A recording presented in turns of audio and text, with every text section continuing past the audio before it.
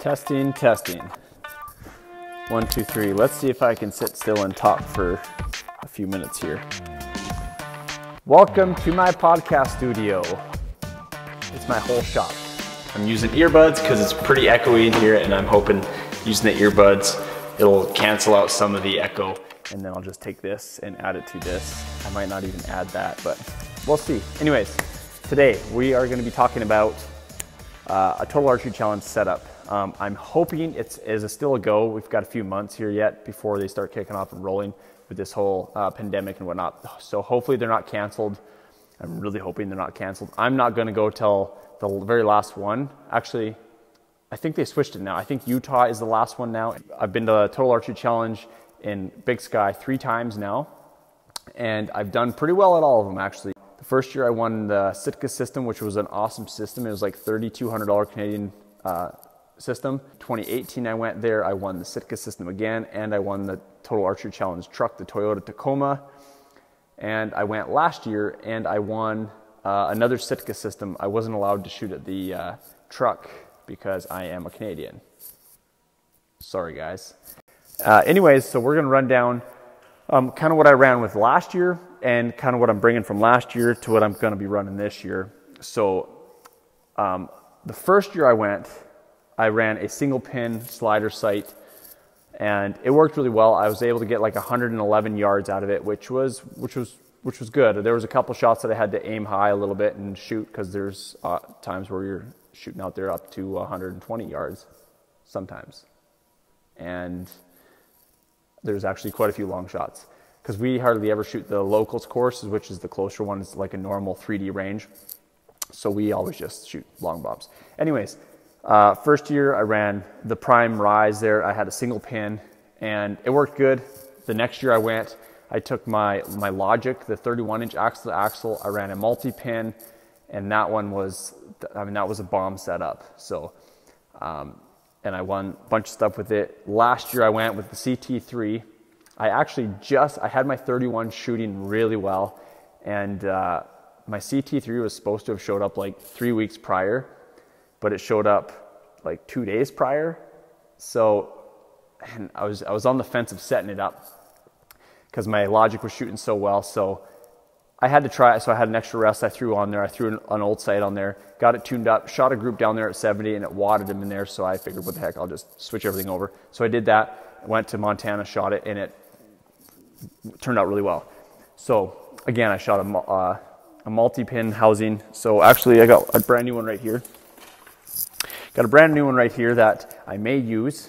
So it's just a 5-pin multi-slider Axcel. This is the same one I got on my hunting bow right now. But I may run this one. I'm not 100% sure if I do, because what I got right now on my setup, by the way, this year I'm going to be rocking the Black 5 from Prime. And it's going to be like a 3D, a tweener. It's a tweener bow, that's what it is. So it's like a hybrid between a hunting and a 3D setup essentially. So this is the sight that I've got. This is the Carbon Achieve right now, the compound, and right now is a 31mm housing, and I've got a 4-power lens in there with a 10 thou up pin. I really like this setup. This is like my 3D setup, and I'm really used to the sight picture and what have you, but I'm not sure if I'm going to take this to TAC or not. I have some testing to do. I need to see what I can get for range out of this, because I want at a minimum 120 yards up. Sorry about that. I had a phone call come in. But yes, if I can get, if I can get 120 yards out of this sight housing, I'm going to run it, because I think the 4-powered lens is going to be super helpful, especially when we're kind of, I like to shoot for scoring rings. I mean, depending, we always have challenges amongst our groups of cash challenges, last man standing essentially. So it's not for score wise, it's just hit the target. So I'll talk a little bit more about that later. But yeah, so that's my sight setup. I'm hoping I can set up, but it all depends on where my zero is going to be. I think I'm going to set my zero at probably about 50 yards where it's comfortable, maybe 60 yards where it's just comfortable on my anchor point and my peep height, so I don't have to crunch or lift up. So that way, once I get to 100, I'm still comfortable, you know, and because that's what screws a lot of guys up in long range stuff is, you know, they'll set their their comfort, their sight at, say, their center pin at 40 yards or whatever, or 30 yards. Well, by the time you got to shoot to 80 or 100, your actual nose is coming off your sight and you're looking up to see through your peep. And that's, you can get a lot of variances up, down. I find you'll get high, lows, big time.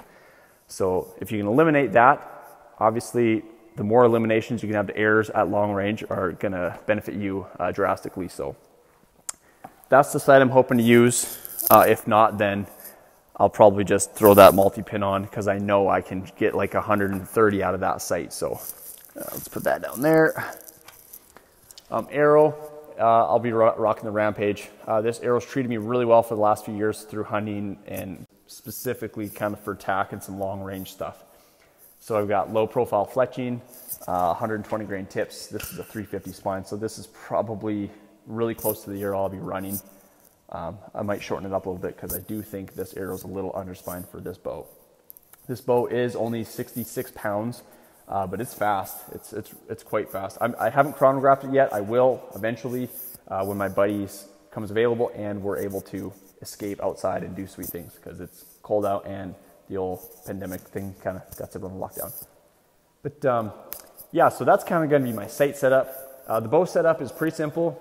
For right now, I've just got a basic tune on it. I've just got the prime recommended basic tune. I've just lined up their 4 dots on their cams, set the stops, and the thing shoots really nice. I might tweak around a little bit with holding weight and stuff, but I'm running a 15-inch on the front and a 10-inch on the back, and whatever, there's 8, 9, 10 on the front, and I've got 8, 9, 10 on the back. All right, so we're even there, plus this little thing is like an ounce, I think. But that might change. I don't know if I'll take this much weight with me up all over the mountain because it does get quite tiresome on your arms, dragging it around all day, because you will put on some kilometers at these total archery challenges, believe you me. Just a regular LP sight. I might replace this LP sight just because it's falling apart on the inside. I've had it for a long time and it's beat up, so there's a couple other sights I might try out. And yeah, I mean, it's a pretty simple setup, but it shoots freaking awesome, man. I'm really, really, really excited for this. I shot a couple games with it just in my shop at 20 yards, and it performs really nice for a hunting bow. And I haven't got a lot of practice in lately, obviously because it's freaking winter out still. Seems crazy. I know it's end of March here in Alberta. Woo, go Alberta. It's like minus 20 this morning, no joke. Right now it's a little nicer. It's like below freezing, but we got like 3 inches of snow last night again. This winter will just not end. So yeah, and other than that, I'm sticking with my release, the Fulcrum Flex. This is a hinge style release. This is the release I just run for everything, hunting, everything. Yeah, pretty straightforward. Also, I was going to say, if I am running a multi-pin, so this little guy right here, if I'm running the multi-pin, I'll actually I'll use my bottom pin and I'll adjust it to where I want it first, my very bottom pin. So I'll adjust that just to where it's off of the bubble. And then I'll sight that in on the slider, wherever that needs to be to hit like 70 yards. And then I'll sight backwards from there, 70, 60, 50, 40, 30. Or I might even go to 80 and delete my 30 pin and 20 pin because literally hardly ever take shots at 30 yards at the Total Archery Challenge. And that way I can get more distance. So when I run my bottom pin as the slider, so we'll just use my hand for instance, bottom pin as the slider, if I run that at 70 instead of, my center or my top, I can get a lot more yardage out of that because this is already way the frick down there. I'll usually set that as my comfortable, anchor point at like 70. If you don't know what I mean by that so I'll get my sight set at 70 at my bottom pin, whatever pin I'm using for my distance I want to be comfortable at. And I adjust my peep and my sight because you have to adjust them together. So some guys, get tucked in. I don't like being tucked in. I like to be comfortable at my normal average distance. So I'll adjust my peep height so I don't have to come off the string or tuck in. The close shots, I'd rather have to tuck in on the close shots because, let's face it, they're closer, they're easier to shoot. I would rather be more comfortable on my long range shots. So that's kind of the gist of my setup. And I mean, I'll probably make a few tweaks here and there. One other thing I did want to mention is this bow is drawing a little bit long. Like this is, I got it on the 30 inch marks, and I usually shoot around a 30 and an eighth, depending on the bow. I know my shorter Axcel, I shoot like a 30 and a quarter. But this one actually drew out, if I set everything according to the numbers, it drew out at like 30 and a quarter, so like a 1/4 inch long.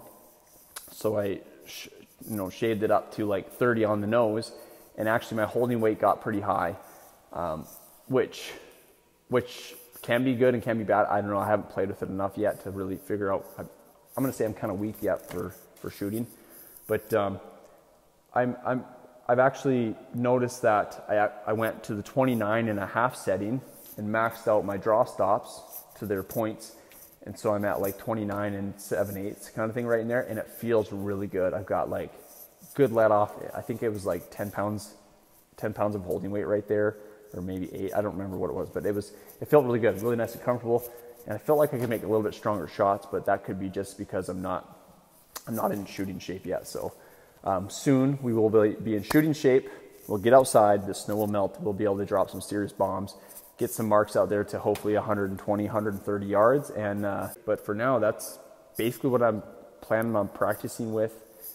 Other than that, guys, we'll do some shooting here. We'll do some more videos.